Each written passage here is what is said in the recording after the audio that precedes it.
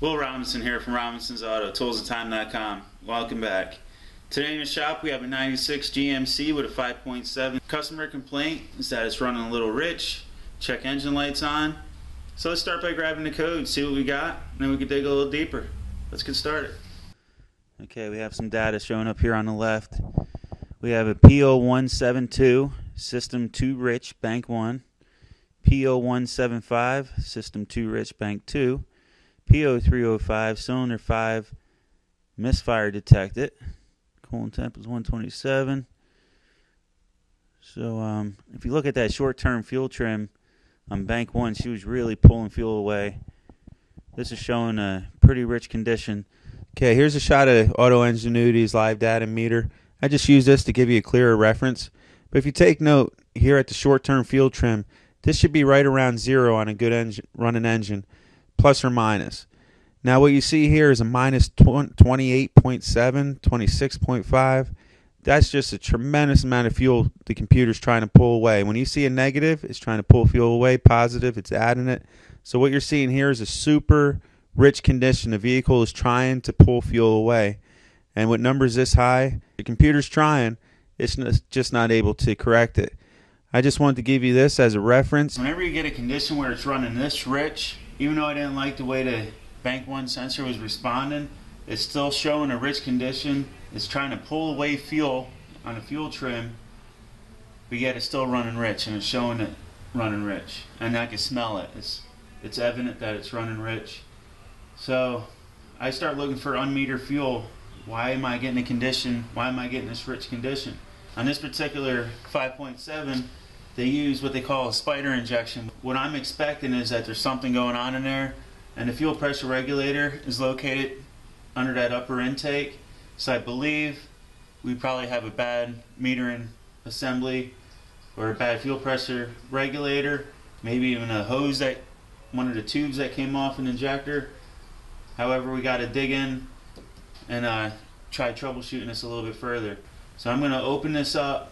I'm just going to remove this air cleaner box and see if I can see anything down the throttle body. I started taking this loose earlier. I'll just get this whole assembly out of my way. Actually, let me get a regular screwdriver. I was going to monitor the mass airflow too, and I did off camera. It seems to be reading accurate. I might clean it anyhow, but it's evident that we got a very rich condition. The computer's trying to correct it. However, I believe we have unmetered fuel going from somewhere. See, when you look down there, I can smell the raw fuel. This should be pretty dry down here, guys. The tubes go into the ports, so you shouldn't see anything wet.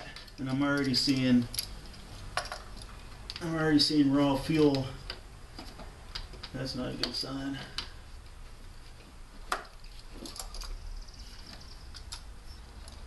Let me put my mirror there so we can see anything.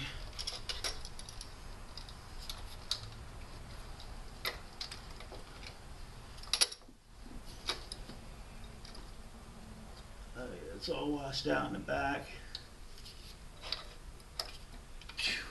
Yeah, I smell the raw fuel.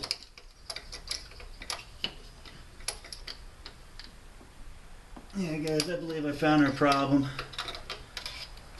I'm going to have to pull this upper intake off and give you a closer look. I won't be able to get you down inside with the camera I got. However, I can see the raw fuel sitting down there and it's got everything washed out. So we have something going on in that spider injection. So let's dig a little deeper. Alright guys, what I'm going to start by doing is just unplugging all the electrical connections. Pretty straightforward. And you just got to take off this upper intake, this plastic portion of the intake. So I just want to start by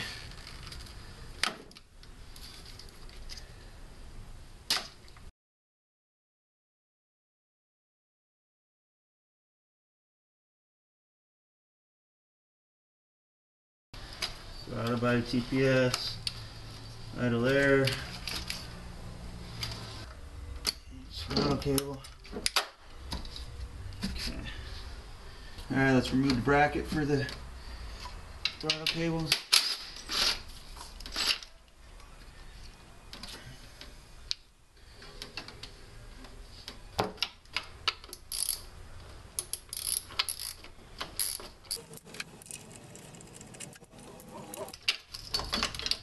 I'll just put this somewhere out of the way. Sorry I don't have time to give you a real detailed video on this one. However, it's pretty straightforward, to be honest with you. The PVC valve. So you can just remove that whole thing. We're going to have to take and relieve the fuel pressure here shortly. Even though I think it already relieved itself inside. Alright, let me give you a closer shot before I go too far. As you can see, I just took and unplugged all the wire harness. Removed all the vacuum lines that might have been in the way. Removed the throttle cables and the bracket. Now we're going to take and start removing all the retaining bolts around the perimeter. That one's a nut. That one, the whole stud came out. You want to keep track of everything, guys. This will all come out in one piece.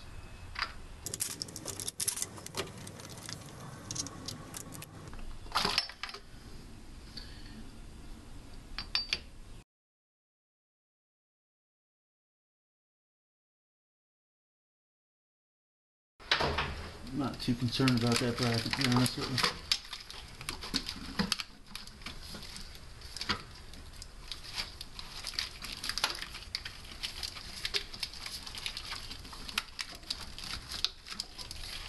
Just tweak that off to the side like so, just to get it out. Now I'll pull this back line over here. Get that out of my way. You can see what I'm doing, guys. I'm just trying to make room. Pull the intake. That's all we need to do. Next, I'm going to take and remove the fuel lines. You can relieve the fuel pressure from right back here. You just open this up. You see it reveals a straighter valve. We'll just check it real quick. See how there's no fuel pressure there? I could already tell it probably leaked all down into the intake because I could smell it. I just want to verify that. It's best to hook up a fuel pressure relief hose up to that and blow it into a jug. But my suspicions already told me that they were that was all bled off into the intake already. It's best to use a socket and ratchet on something like that, guys. Probably the hardest task you're gonna have to face to this part is removing the fuel lines in the back. I don't know if you get a shot back there, but if you follow those steel lines back, there's two nuts. They're 5/8 on the line side going down, and 3/4 that you'd hold on this side. I don't know if you can see that there. It down below. It's easier if you take and remove these 4 wires. Now you can take and remove the fuel lines.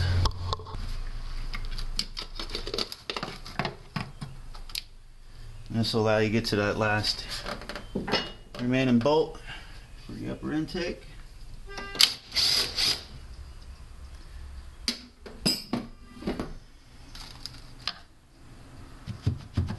Okay, I think we got it. Now remember, there's an O-ring in here. It's pretty tight pulling out. But as you can see, we can take and move the upper intake now. Just take and try to pry up on it a little bit. Get that to pop.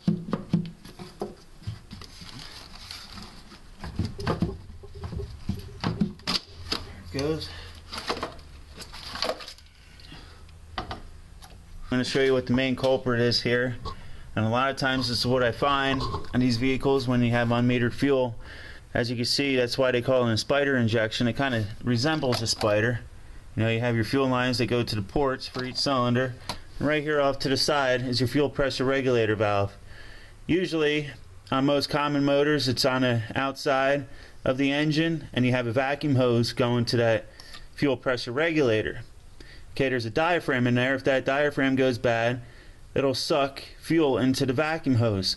However, as you can see, there's no vacuum hose hooked up to this fuel pressure regulator valve, and that's simply because it's surrounded by vacuum. If you think about it, guys, what's going on under that upper intake in between those two portions? You're surrounded by vacuum. Therefore, you don't need a vacuum hose hooked up to that regulator, because it's constantly in a vacuum. It's submerged in vacuum. So as you can see, the surrounding area is all carboned up except for underneath that fuel pressure regulator and everything behind it.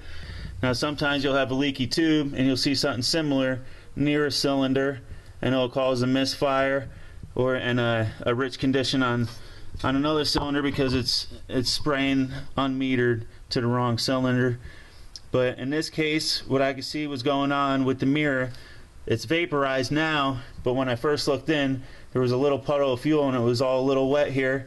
But as you've seen on the scanner, the engine was getting warm, so the gas has vaporized in the time it took us to remove that upper intake. Maybe with a little luck I get that thing to drip a little bit of gas out for me. And see, as you can see there, you shouldn't have any gas on that side of your fuel pressure regulator valve. That should be strictly vacuum. You can see it's all wet around this outer portion. This should be dry on this side of your fuel pressure regulator valve. There's a diaphragm in there, and what happens is you get a hole in that diaphragm and it sucks unmetered fuel gas throughout the engine and creates a rich condition that the engine management system can't control. So now we're going to take and remove this fuel injection setup. As you can see, you got your fuel lines. Pretty much you just pinch these like so and you pop them out. You do that to all 8 of them, and then this bracket, you pretty much pry this and it pops up out.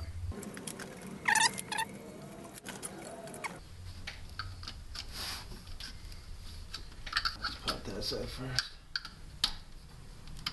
Just like so. You can take and turn these lines.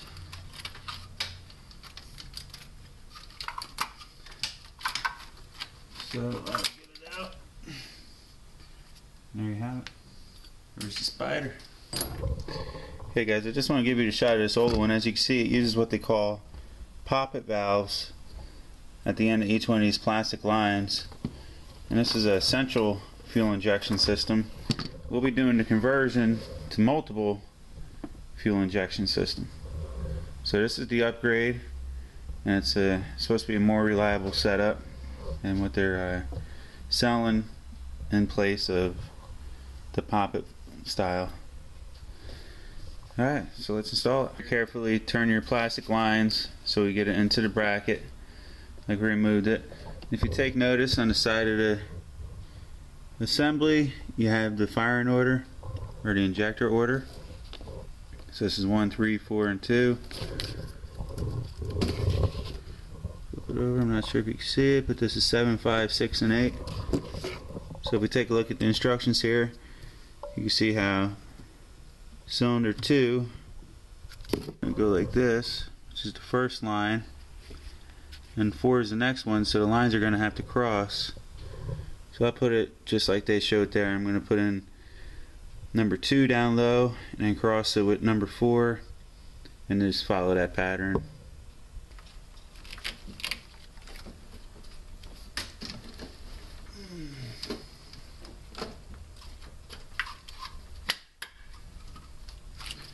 Alrighty, so it clips in there like so. So we got number 2's first here. 2, 4, 3, and 1. You always find your number 1 cylinder by it's the cylinder closest to you. So over here cylinder 1, so cylinder 2.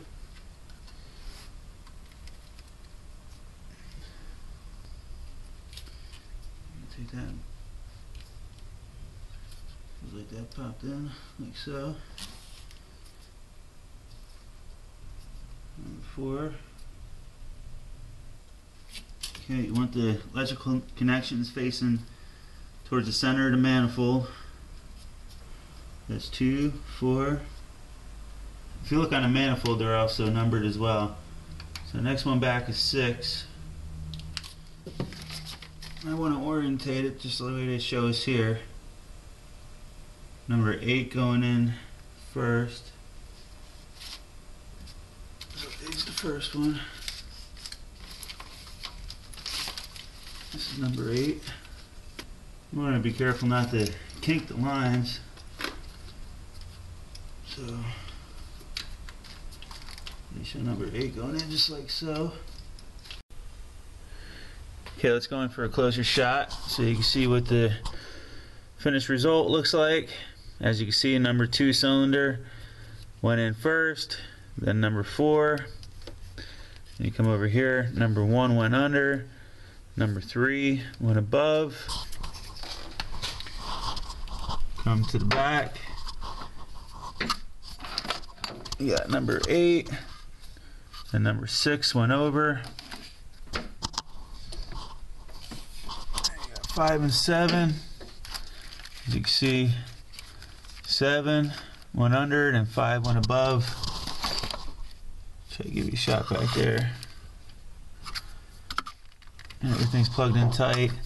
Notice how all the electrical connections are aiming in towards the center of the intake. You don't want anything to interfere with the contact surface of the upper plenum. So therefore you got to turn all the connections in, otherwise it's going to give you a hard time when you're putting it back together. But that's pretty much all there is to it, guys. You got it clipped in place, all the injectors are ran, and it's pretty much plug and play. Okay, everything's cleaned up.